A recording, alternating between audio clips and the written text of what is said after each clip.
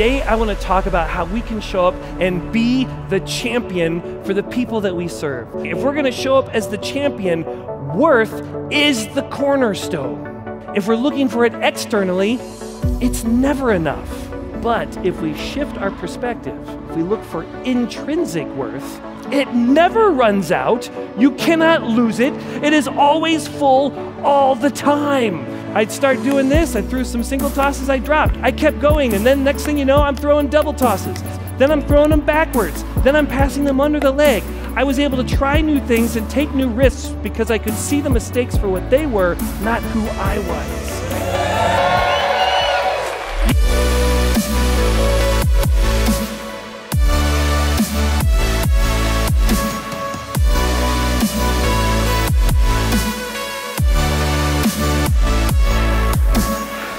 We are the champion. We show up as a champion for ourselves and the people that care about us.